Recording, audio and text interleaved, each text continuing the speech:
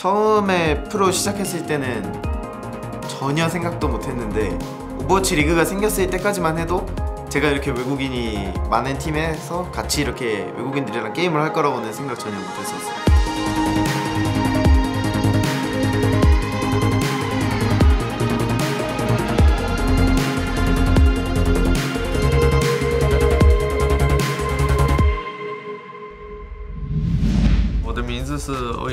슈이고요. HOTP 하파이고 저는 광저우 차지에서 메인 탱커를 맡고 있는 리오라고 하고 차라 김정은이라고 하고요.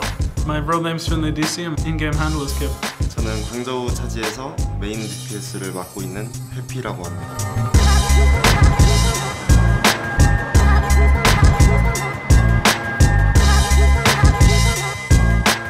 I definitely do like more social activities here than I did back home because there's way more like friends and people I like know and I'm common with. Being able to like go out and eat with friends or just a team after a game, after a win or something like that is nice as well.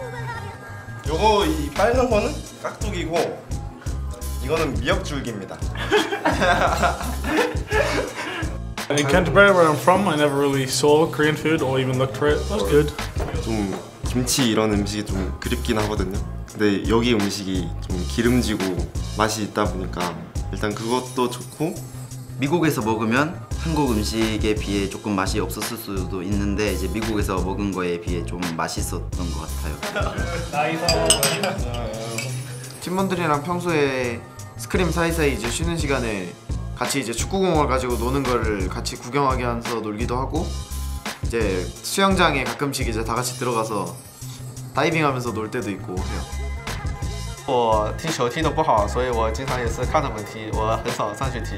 踢球输了的人会去基地旁边有个游泳池，我们自己的，然后跳那个游泳池会水会特别冰特别冷，然后就觉得很好玩。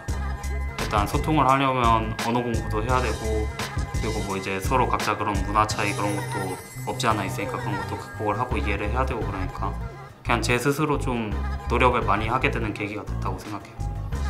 And when it comes to in-game communication, if they say some words in Korean, I understand like some of them that have to do with the enemy or some abilities or something like that. 从来没有想过自己未来会有一份这样的职业，然后跟这么好的队友在一起生活，一起做队友吧。 처음부터 게임 많이 하고 서로 이제 얘기도 이제 영어로 많이 하려고 하다 보니까 언제부턴가 이제 좀 자연스럽게 친해지게 된 것 같아요. 이미 많이 친해요.